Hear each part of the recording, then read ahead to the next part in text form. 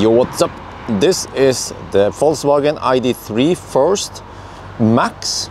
So you guys have seen that I tested the ID3 before, but that was the entry version, and this is the Max, which is the highest trim, and then in the middle you have Plus.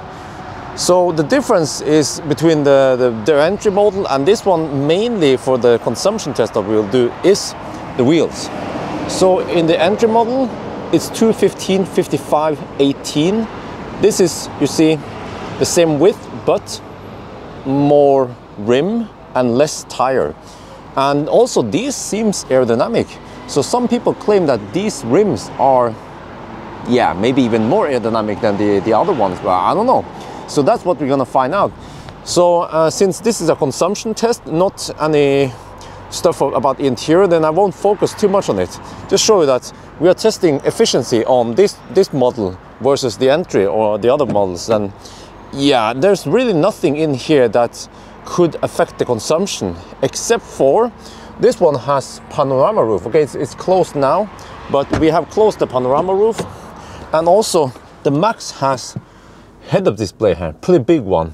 But that shouldn't matter too much. We might be talking about 2 to 5 watts extra. And then of course this one here, wait, the other way. Well, I have to press there. Let me just show you. Panorama roof, that could affect the way air conditioning has to work, because we open more of the roof. But I think today it shouldn't matter. So let me see. Just close it again. So we have been charging at 90%. We don't have to measure the whole battery because we have done it before with the same car, except for the different trim level, but the battery should be the same. So all we have to do is drive to the north point and then back again and measure the consumption. But I want to drive all the way to Brumunddal first now, and one lap to measure the distance, because we always want to check if the distance is correct. And because this has different wheel size, then the distance measurement might be slightly off. It's supposed to be 168 kilometers. So we don't have to charge 100%. We can just unplug and go now. And just as last time, I will use eco mode. Wait, it was too late. Okay, switch to eco mode. HVAC should also be, oh, this is the preheating here. HVAC should also be on eco mode once we press the brake. Let me see. Well, where is it? This is weird.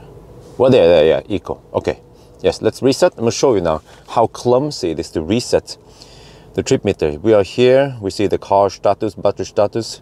You go to data, you see we wanna reset stuff here. Well, actually, since charge automatically resets, but if you want to reset, let's say long term, you have to go to vehicle, interior, cockpit. Yeah. Reset long term. Why? You have to do it there. There should be a button here. We have plenty of space here. Wait a minute. The picture of this car, it's a picture of a white car. Let me check here. Is this a white car? No, it's not. I want my money back. This is not a white car. Okay, anyway, let's go. Oh, it's also a white car over there. Shit. All right, we're on the move now, and this is a bit different because now we are doing the high-speed test first because of the time of the day. So I want to avoid the 4 o'clock traffic. So we do the high speed first, and then we do the low speed. And we have some wind today. That might also affect the consumption, but yeah, we'll see in the end then how it is. But first we have to weigh the car. Okay, front axle, 960. Oh, that's about the same as the base model, right? And then the whole car. Whoa, really? 19. That's more. That's more than the base model. Maybe the panorama roof, maybe some extra equipment, head-up display. Okay, let's check Mjøsen today. It's quite windy. See the windsock? Well, windsock is kind of kaput, but yeah, well, actually, okay, yeah, it's not that windy on the lake here, but Hopefully this doesn't affect the consumption too much, because you don't want too much wind, especially at high-speed test. But let me see if I can spot it. There's one very annoying thing. I'm trying to catch it from time to time, is that, see, the car reads speed limit signs, but very often, almost too often, every minute almost, it will detect 90 zone, and then it will automatically reduce the speed to 100 kilometers per hour, and I have to constantly tap up the speed again. And I tried to search for it everywhere. I couldn't find it, how to change it. So yeah, that's a bummer. Yeah, you see, what, roundabout. Oh, okay, it slows down before a roundabout for some reason. You see? Oh no, don't do that. Then it decreases the speed to 100 now. Speed. Yeah, okay, let's tap. Oh, go. You see what I mean? 90 detected. 100. Oh, this is buggy software. Yeah, it detected 90 zone. I have to increase my speed again. Come on. 123. Oh no, that's too much. It's hard, because the problem with this is that you have to tap. If you tap hard, it will go up 10. If you don't tap too hard, it will go up 1. So I have to tap gently. No. You see what I mean? 90 detected. No, it's 110 there. There wasn't even a sign here. Stop doing that. Shit, I like the bass trim better than this one. This one is too advanced, too buggy. So now it thinks it's 90 zone there. Alright, so far so good. 201 watt-hour per kilometer, but we have tailwind. But there's one thing I noticed with this car, is that it has 20-inch wheels, tires, and they are noisier than the 18-inch. So we will see then once I test the noise, but yeah, I'm pretty sure this one is noisier based on the wheels. But I should also mention that the Max has acoustic glass in the front windscreen, not on the side, only the front windscreen. But does it help? Barely. The increased road noise is way, it's greater than the benefit of the windscreen. So I guess what you can do is you can go for the Max and then try to get 18-inch wheels on it, and maybe 19-inch. I have to test Plus with 19-inch wheels also eventually. But I will probably not go all the way to Brumunddal, because I simply don't have time today. So I will probably stop around Tangen, and we can still calculate the distance here. Yeah, I'm a noob, of course. I forgot the configuration for it is here. Assist, you see, and then if you go here, what you have to do is disable, you go to adaptive cruise control, disable road layout preview. It's a weird name. Speed limit preview, disable those, and then you go disable eco assistance. So now it's not doing that annoying braking all the time, but it's still showing incorrect speed limits all the time. Yeah, like 90 zones and even 60 zone. So now at least I can be able to cruise at my desired speed. And there's one thing that this car has that the base model doesn't have, and that is the auto steer. They call it, let me see if I switch it off. What's it called again? There. Travel assist. Yeah, it's called travel assist. So it is an auto steer that works way better than the base model. But I guess I have to test it more. At least we have some active auto steer now, not just some ping pong. We're back at Ionti, and now all we have to do is just charge up a little bit, and then we do the 90 kilometers per hour test. Okay, we're on the run again. I have to cruise at 93 kilometers per hour.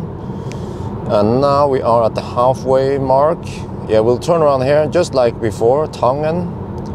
So far 133 watt-hour per kilometer, but we have gone downhill and we have some tailwind. You can see it there on the flag there, kind of, yeah.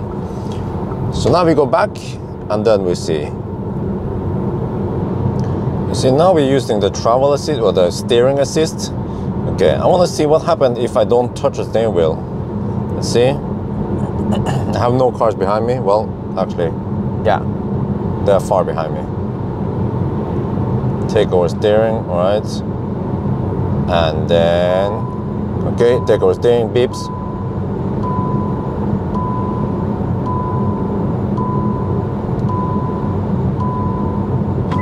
Oh, it pulled. Oh, okay, nice. It pulled my, the seat belt and tried to wake me up, but also slowed down while maintaining the auto steer. Yes, very good. That is alles gut. Let me set speed again here. Yeah, okay. Okay, we are done with the test. Now let's take a look at the data in one go. So first thing I did was to measure the distance, and it was 92.6 kilometers reported by the car, but according to Google, it's 95 kilometers. So ideally, I should go all the way to Brumunddal and back again, because I know that one is 168, but okay, it should seem like this car is under-reporting distance. Now the other car, which has smaller wheels, was under-reporting by 0.8%. This one seems to be roughly 2.5, yeah, minus 2.5%. So it means that the consumption on the 90 kilometers per hour test, car reported 146 watt-hour per kilometer. The real is 142 only. And then for the high-speed test, it was 215, and then the real was 210. And this is just barely higher than when I drove the other car with the smaller wheels. So it seems like for the ID3, even getting the bigger wheels here doesn't mean that you sacrifice the consumption that much. As for comfort, I prefer the smaller wheels with the more rubber.